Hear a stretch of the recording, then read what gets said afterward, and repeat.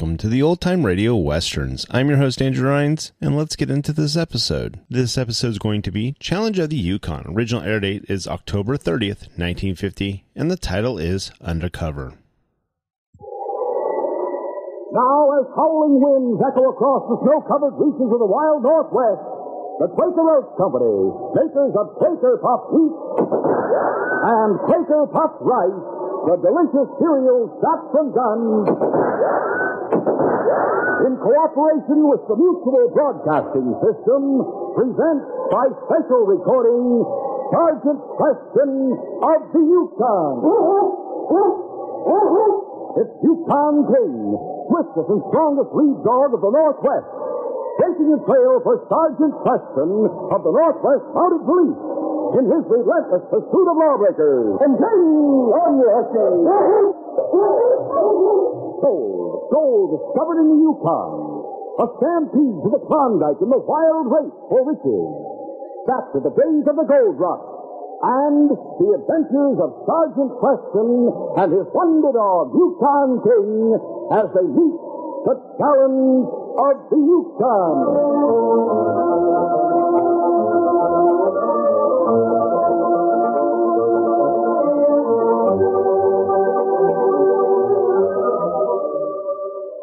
Our adventure will begin in just a moment. The principle of the best education possible for our children has been one of the basic cornerstones of our nation. But the ever-increasing enrollment in elementary schools has resulted in poor educational conditions in many communities across the country. Most important, there is an insufficiency of elementary school teachers. Teaching is an occupation that is more attractive now than ever before, since there is a growing public interest in education and measures are being taken to improve schools. Such a career offers exceptional opportunities for intelligent, imaginative young men and women who are now in college. The lack of teachers is only one side of this problem. Some places require additional school buildings. Others need more equipment, textbooks, and personnel. If these problems are to be met and solved, the cooperation of every citizen is a must. See what you can do. Better schools build better communities. This message is brought to you as a public service.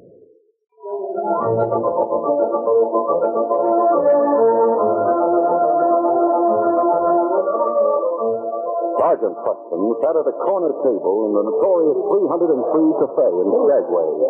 He was not in uniform. In fact, his rough trail clothes and a 3 days' growth of beard made him practically unrecognizable. The skipper of the Arctic Queen was uncertain for a moment, and there was still doubt on his face when he walked up to the table. You are Sergeant Preston, aren't you? That's the alarm, Captain. Sit down. I'm sorry. It's all right. No one heard you. Why, Skagway, no? My name's 40 Mile Bill. Oh, I get it. The force is pretending you didn't do it. Exactly. What's the case? I've been watching the man for the past week. Standing up at the fire and he's looking at us now. I was talking to him a few minutes ago. Dark features, black eyes, black mustache. Oh, that's right. He wanted to book passage back to the States. Told him I was sailing for St. Michael's in Alaska. Then he wanted to go there. Very interesting. What'd you tell him? But I tell everybody. The Arctic Queen carries no passage. That's fine. The passage money doesn't pay for the damage, dear Sergeant. Please don't call me a passage, not here. I'm sorry. I'd better be on the way. Oh, there's no need. I don't want to mess things up for you, but I would like to talk. Why don't you come out to the ship tomorrow morning? We don't sail till tomorrow night. That's right. That's fine. I'll see you then, Rick. So long, Captain. As soon as the captain left, Roy Chase forced his way through the crowd to the sergeant's table and sat down. They called you 40 Mile Bill, don't they?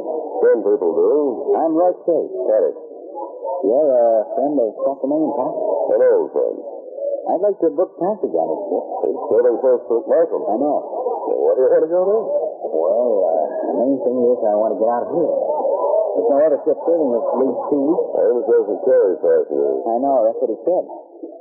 But I thought a friend of his might change his mind. Oh, I don't think so. That'd be a nice commission in it for you. How much? 500. And we'd pay 500 apiece for the trip. That's all right. Yeah. You in trouble the same time? No, nothing like that. He said 500 apiece. How many of you are there? Just myself and another guy. Will you see what you can do for us? Am I? Going out for a trip tomorrow morning. Well, look, I'll meet you here tomorrow afternoon. If the answer is yes, I can finish up my business by about 10 o'clock tomorrow night. We'll be ready to go on board at 11. That's an hour before sailing. I don't know anything about sailing, John. It's midnight. $500, sir. Let's see what I can do. Thanks a lot. The sergeant allowed Roy to leave the cafe. Then he started to rise, but he felt a light touch on his shoulder. There's Hanson. A girl slipped into the chair beside him. Hanson, you had the wrong man. I wouldn't if you got rid of that finish on your face. I've been watching you, Bill. That's so. I'm Marion Hope. Pleasure. I just wanted to give you a friendly warning. You're a dog pusher, aren't you? Yes. Stick to dogs and leave the coyotes alone. Coyote? Roy Chase. He's asking for trouble, and he'll get it. Don't get mixed up with him, or you'll be in trouble, too. I'll remember that. Good. I like you, Bill. I'd like to see you around for a while. I must make a living. There's better ways than playing with fire. Oh, good one. Maybe I will, when the right time comes. Just keep away from the stage. Good night, Bill. Well, that girl's coat was sable. She threw carelessly over her shoulders and walked to the end of the long room where she entered the manager's office. So, the sergeant left the cafe. He headed directly for his cabin, and when he opened the door, King greeted him affectionately. Hello, King. I'm sorry to keep you locked up this way, boy. But you're too well known to be running the streets in the daytime. Now that it's darker, we'll have a nice long walk. Come on, Bob. Go to the captain, King. At the word captain, the great dog looked up into his master's face and barked his understanding. Then he trotted ahead of the sergeant through the back streets of the town until he reached the cabin next door to the Marine barracks. Good dog. You've learned the way fast. This was Captain Hawk's cabin. The captain was in command of the company of Marines who had taken over the enforcement of law and order in Skagway. The door opened. Yes? I'd like to have a talk with you, Captain. Come in, come in. Fine dog. No better lead in the Yukon. I can believe it. So what's in your mind, sir? You've had a letter from Inspector Conrad of the Northwest Mounted Police. And? The sergeant reached into the pocket of his pocket and pulled out his gold whistle. He handed it to the captain. Very handsome. What's engraved on it? Sergeant Preston. The inspector told me this would be my identification. Right, sit down, Sergeant. Thank you, Captain. You said you might be calling on us for assistance. We'd be glad to help you in any way we can, but there were no details in the letter. What's the case? I'm investigating the murder of Roger Morton. It was shot in Whitehorse 2 weeks ago. 50,000 in gold was stolen from his safe. He had only one lead. A man named Roy Chase. You suspect he committed the murder? No, Captain. We suspect that he knows who did it, though. Right after the killing, he'd been drinking quite a bit, and he told the bartender that the force would never solve the case. But he was the only one who could do that, and he intended to cash in on what he did. You held him for questioning? So he decided against it. He hoped that he might lead us to the murderer. Yes? That's it. I followed him down here, and I've been watching him ever since. I believe he's made contact with the killer through some third person, and right now Chase is trying to fix it for him to get out of the country. But how? And he had it clean tomorrow night. I'm supposed to be arranging the passage. See, and you want us to arrest the killer? Well, I still don't know who the man is. By this time tomorrow night I may, and when I do need your help, I'll leave it fast. I came here tonight to settle on the means of contacting you. Blow this whistle, we'll come running. I'll alert my men. I may be too far away for the whistle. If I am, I'll use King. The dog? When I say captain, he'll head straight for this cabin. What? I taught him to do it during the week he's been here. If he shows up without me, just follow him and he'll lead you to me. Good. Here's the whistle. That might come in handy, too. Well, more than that. I'd better get back on the job. Good luck, Sergeant. Thanks, Captain. I've been warned that I may need it. Yes. By whom? Her name is Marion Hope. Oh, the girl who used to sing at the 303. The lady in Sable. I'd like to meet her. I think you probably will. Come on, Jim. The following morning, the sergeant paid his visit to the Arctic Queen. That afternoon, he met Roy Chase in the 303. The dark man was nervous. The sergeant noticed that his hand shook a little as he lit a cigarette. Well, Bill, what'd you make out? Oh, set. Really? I said so, didn't I? Fine. Perfect. Thanks a lot. I expected more than thanks. Oh, that's 500. Well, I don't happen to have it on me right now. You know, I was afraid of that. But I will have it. You'd better. Skip is doing this as a personal favor. Of course. And just to make sure I get paid off, he doesn't take you on board until I say the word. I see. I'll take you down to the waterfront. I'll signal the ship. I'll send a boat in for you and your friend. It's all set. As soon as I get my 500. I have to go to Dyer to get it. Dyer? It's only 2 miles. Oh, hey. You got a dog from around here. Yes? Oh, you could drive me. And you could drive me and my friend back here. How about it? We'll pay $100 extra for the trip. See the deal? What do we set? Not until dark. I'll meet you here. Just me? You have a gun? Yes. Where? My friend will be carrying a lot of money. It'll be a dangerous trail. There've been a lot of holdups. We might need an extra gun. You never can tell.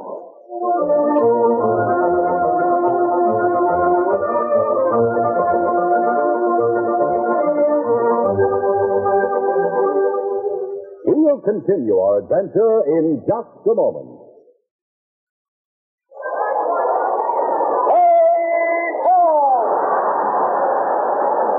Say, have you had the thrill lately of being right there in the ballpark when the leadoff man steps up to the plate?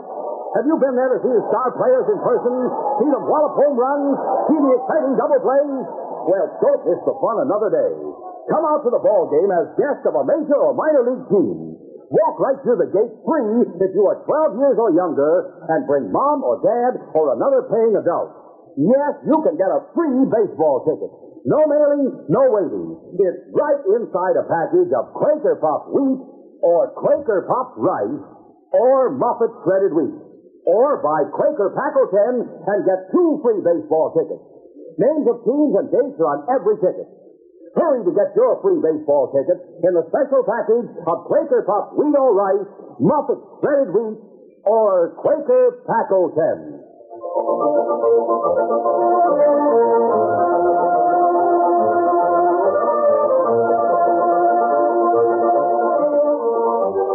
Now to continue. The palace was the largest building in Dyer, 3 stories high. There was a cafe on the first floor with a hotel above. The entrance to the hotel was up a flight of stairs on the outside of the building. The sergeant stopped his team in front of the cafe. Hey, made good time. It's only 8 o'clock. Yes. If I need to unharness the team, I won't be long. You wait in the cafe.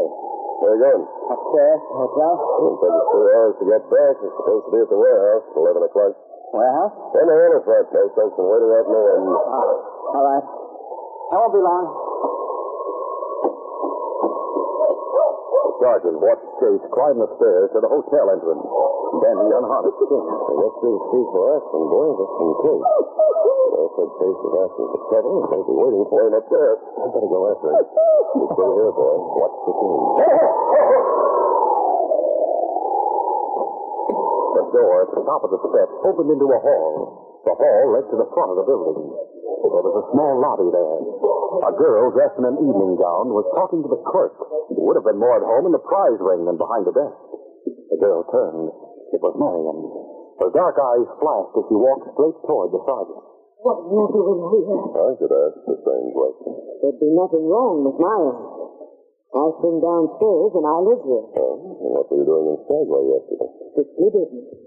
I had an appointment with Diamond Smith. He wants to sign me at his new music hall. That doesn't matter. After what I told you, you came over here with Roy Chase. You signed him in? Of course. What did he ask for today? He didn't ask anyone. He nodded to Dad and went down the corridor. He hired me to drive him from Skagway. Anything wrong in that? Is that all? Oh, to drive him back. He won't be needed.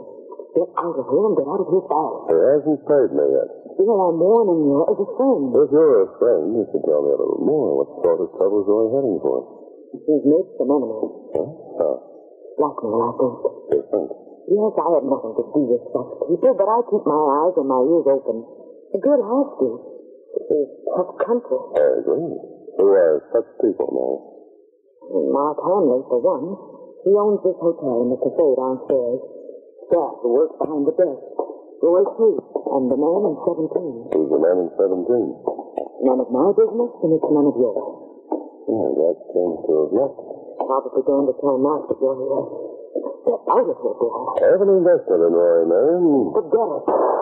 That sounded like a shot. It was. Now do you believe me? I'm going to take a look at room 17. Don't be a fool. I'll see you later. You're asking for it. Bill. The corridor was dark and narrow. There were bedroom doors on either side. The sergeant moved cautiously. There was no sound coming from any of the rooms. No light showing under any door except at the very end of the corridor. Halfway down, the sergeant stopped. He smelled gunpowder. He lit a match. The door at his right was number 17. Quickly, the sergeant blew out the match and tried the door. It was unlocked. He opened the door slowly. The room seemed to be empty. He stepped inside and closed the door. 2 more steps and he touched something. He knelt down and struck another match. The man on the floor was Roy Chase. The sergeant felt for a heartbeat. There wasn't. The next second, the door burst open and the sergeant leaped to his feet. As the match went out, he recognized Gat. The burly hotel clerk had a blackjack in his right hand. The sergeant ducked the blow and countered with a right to the chin. It connected solidly, but Gat only grunted and swung again. The sergeant lashed out with right to left, trying to work his way to the open doorway. He reached it, was out in the corridor when he heard steps behind him. Before he could turn, the barrel of a gun hit him behind the ear, and the black tide closed over him. Roy picked himself a good body guy. Yeah. He was bending over Roy when I came in the room. He knows he's dead. I should never have fired that shot. Yeah, I agree. Roy ever talked to the police, Harry tried to hang for murder. Can't blame him for being a little quick on the trigger. Yeah, this guy. Had we better take him? No. The dog punch is the only one who can get Harry on board the Arctic Queen. What about after the boat sails? I'll talk it over with Harry. He wants to make sure the dog puncher doesn't talk. He could pay us something extra. Yeah. I'll persuade him. Tie the puncher's hands and feet and drag him inside the room. And get Roy out of here. Where? My room for the time being. Come on, hurry it up. The sergeant's first sensation when consciousness began to return was of a pain in his head. Then he tried to move, and he realized there were ropes around his ankles, and his hands were tied behind his back. He was lying on the floor. Someone was lifting his head.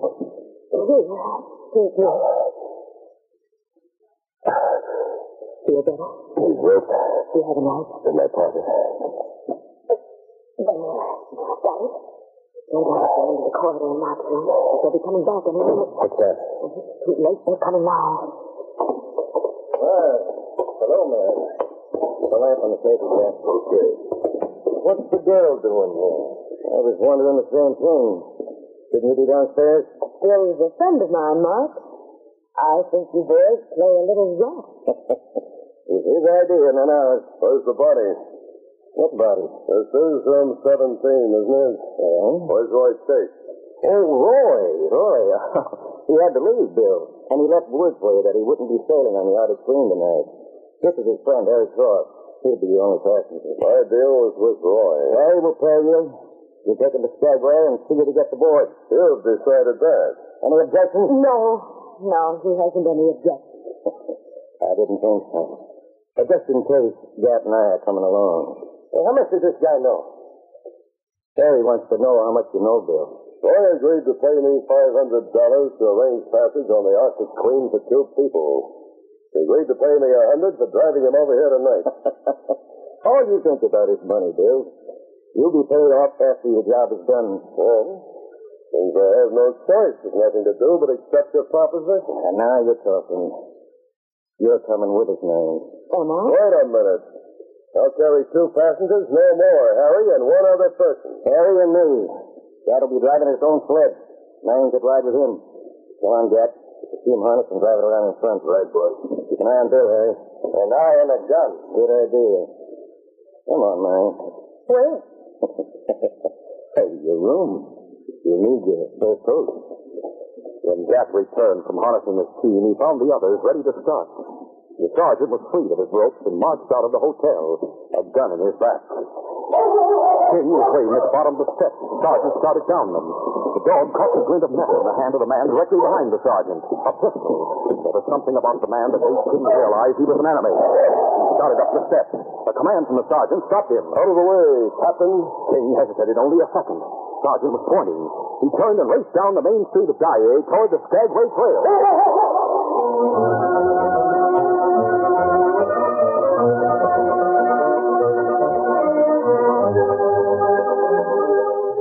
We'll continue our adventure in just a moment.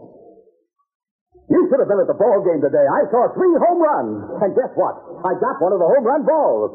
Fellas and girls, why don't you get a free baseball ticket? It's easy. Come out to the ball game as guest of a major or minor league team. Your free ticket is waiting for you right now inside packages of Quaker Puff Wheat, Quaker Puff Rice, Muffet Shredded Wheat, and Quaker Pack-O-Ten, which has 2 free baseball tickets. Yes, if you are 12 years or younger, just bring mom or dad or another paying adult and see wonderful major or minor league baseball games free. Names of teams and dates are on every ticket. Get as many free tickets as you want. No mailing, no waiting. When mom buys breakfast cereal, just be sure she gets the kind with a free baseball ticket inside. That's Quaker Puff Wheat and Rice and Muffet Shredded Wheat. You get 2 free baseball tickets inside Quaker Pack-O-Ten. So don't miss out another day. See the star players wallop those home runs.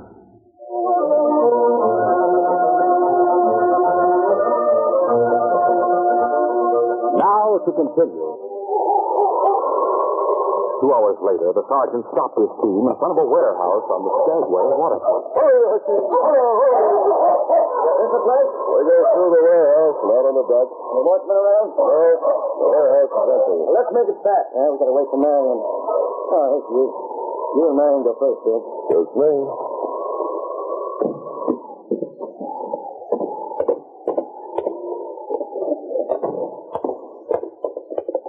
He can't possibly be as stupid as he seemed to be. Okay.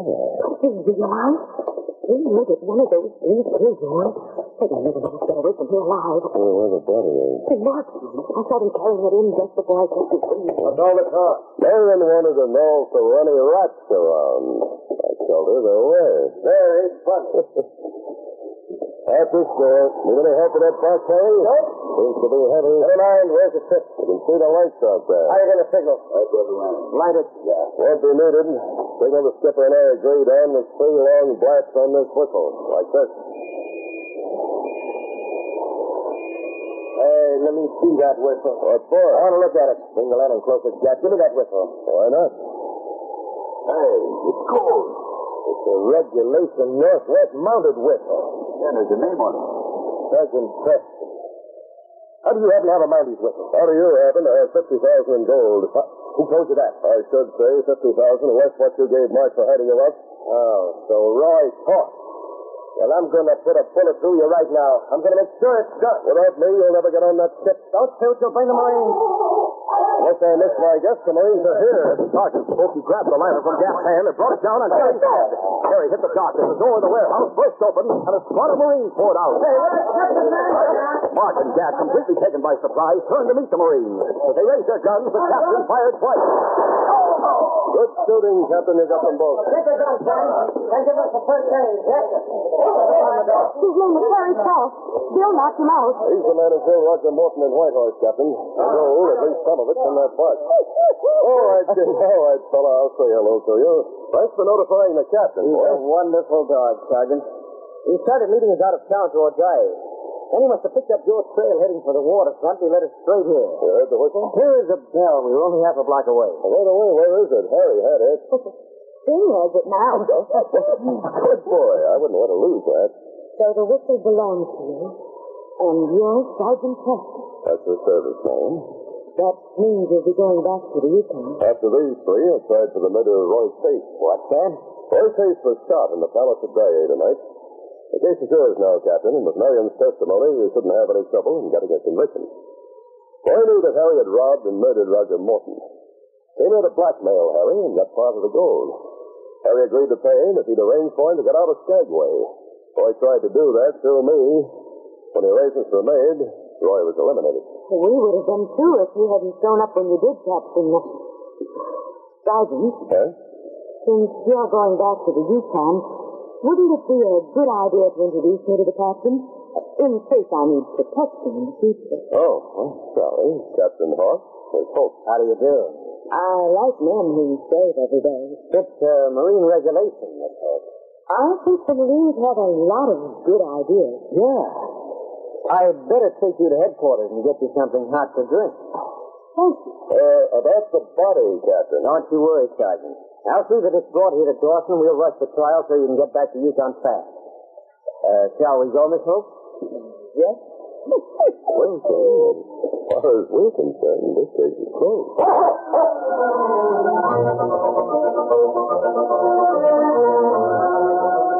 We'll return in just a moment with a word about our next exciting adventure. Here's a Mutual note for you. Mutual is a network that has programs you can enjoy throughout the week. If you like question and answer fun, then you'll find there are all sorts of quiz programs you can listen to on Mutual. You can try and outguess the contestants and see if you know the right answer before they do. Even if you don't know, it's loads of fun listening to others, and you can learn a lot at the same time, too. And some of you boys and girls probably have favorite songs and favorite singers that you like to listen to. When you tune into Mutual, you'll hear many of the stars you like best, singing and playing the kind of music you enjoy most. Don't forget, too, there are programs of outdoor adventure and others of barn dance music and jamboree. There's plenty of good listening waiting for you on your Mutual dial. Tune in every weekday afternoon for Mutual's famous programs, especially designed for adventure lovers. And remember to listen other times as well for different kinds of programs you like over most of these stations.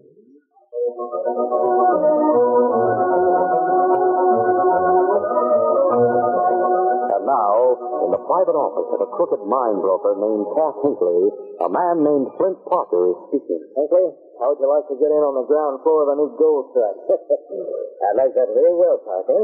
Real well. As the would it? All right, here's the dope. A young mining engineer named Joe Dryden has made a valuable strike somewhere in the mountains. He's brought back ore samples to prove it. He's drawn a map showing the location of the strike. Hey, Parker, he's staying at the Victoria Hotel. Your men can break into his room tonight, they can get a hold of that map. They'll do it, all right. That map will be in my hands before morning. Yes, a valuable gold map is at stake, and thieves are out to get possession of it. When Sergeant Preston enters the picture, he'll be facing plenty of trouble and possible death at the hands of ruthless gunmen. Don't miss this next exciting adventure.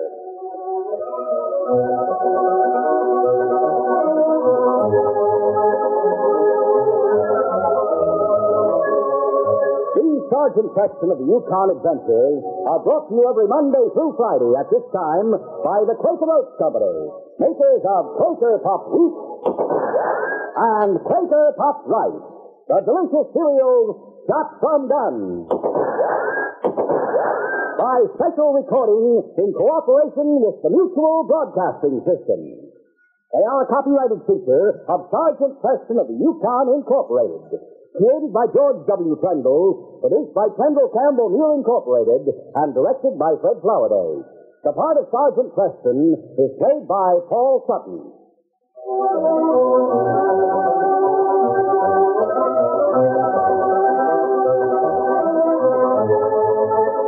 This is J. Michael wishing you goodbye, good luck, and good health from Quaker Pop Wheat and Quaker Pop Rice. So long. This is Mutual, Radio Network for all America.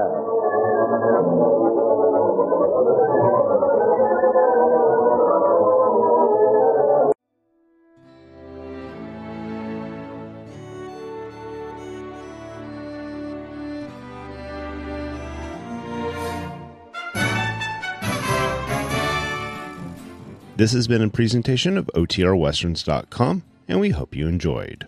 Please take some time to like and rate our shows in your favorite podcast application. Follow us on Facebook by going to OTRWesterns.com/Facebook. Subscribe to our YouTube channel by going to OTRWesterns.com/YouTube. And send us an email, podcast@OTRWesterns.com. You can call and leave us a voicemail, 707-986-8739. This episode is copyright under the Attribution Non-Commercial Share-alike copyright. For more information, go to OTRWesterns.com/copyright. Have a great day, and thanks for listening.